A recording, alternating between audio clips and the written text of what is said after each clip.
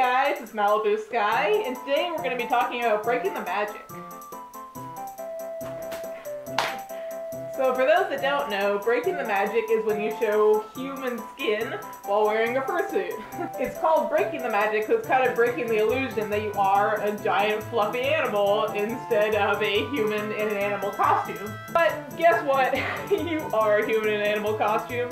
And if you're an adult furry, which most furries are, you should know that. This has actually become kind of a hot button issue lately. It's kind of been on the back burner for a long time, but Semi-Famous Fur brought it up again, and it sparked a whole debate on whether breaking the magic is okay or not. So I thought I'd just throw my 2 cents in there and see how it goes.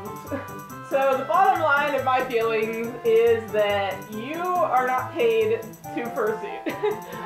In fact, you pay a lot of money for your suit, and it's something that you personally do for your own enjoyment and the enjoyment of others, but they're not paying you to be there.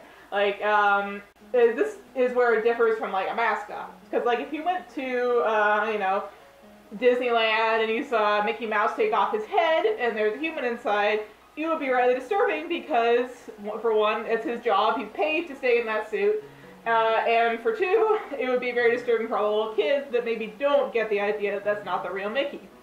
But it's different if you're at a furry convention in a fursuit and you have to take off your head because you really can't breathe and you need air and you need to cool down. That's different because it's your own suit, it's your own property, and you can do whatever you want with it, and you don't owe anything to anyone at that convention.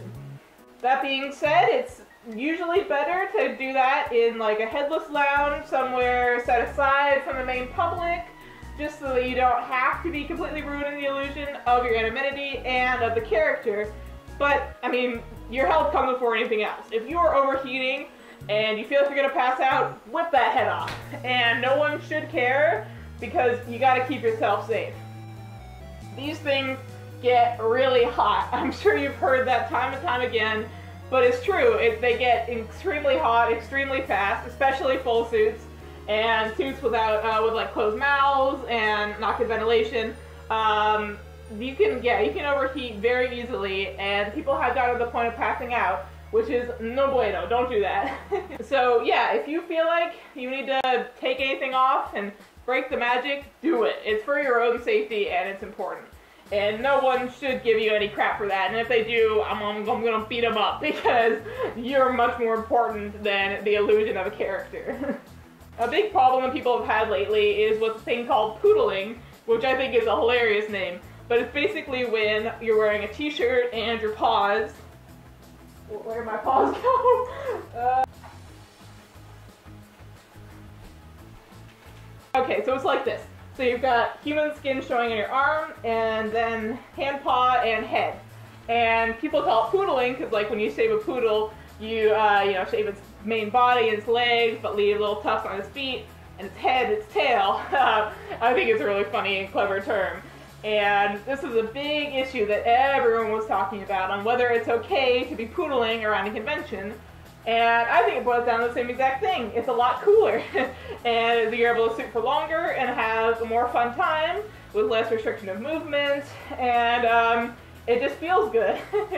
Now there are some cases where people need to do this for medical reasons, where, you know, they can't stand heat or they have some sort of, you know, asthma, something, where they have to keep as cool as possible, and this is the best way to keep cool. With just a head, just, you know, paws on, and maybe a tail hanging on the back, and that's it. And that's how they're comfortable suiting, and it's the only way they can suit. And I say, let them do it. Bottom line is that in the furry fandom, the majority of us are adults or teenagers who should know that it's not actually a real, you know, giant toucan. It's a person inside with needs and feelings, and their needs and feelings make it so they have to show some human skin. Then let them be them. That's what I say anyway. I mean, generally for my own sake, I tend to prefer, especially at conventions, to cover up all my skin, I'll wear one of my like dozens of plaid shirts because, you know, I'm a lesbian and that's how we attract each other. So I'll wear like a plaid and long pants and paws so the human skin isn't showing.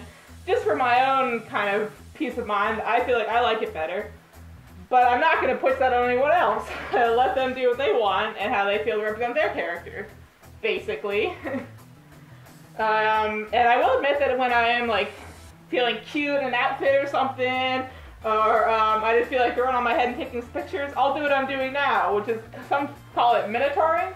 So it's like, you're like the minotaur, you just have a big animal head, but then the rest of your features are human. And I love that. I think it's really cool for like posing for pictures, or if I live stream and I, you know, don't want to overheat really fast, I'll just throw my head on. That'll be cool. Kind of makes me feel like an Egyptian god or something, you know? I am raw. So this video is kind of a rambly mess, but bottom line, it's their fursuit. Let them do what they want with it.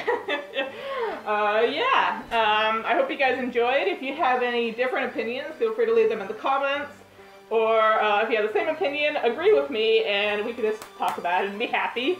Yeah, I think that's all I want to say in the matter. I also, I know that some of like my friends and stuff were on the side of not poodling and never showing skin, and I don't want to attack anyone on this. I think everyone has the right to their own opinion. This is just mine. Don't mean to offend anyone at all.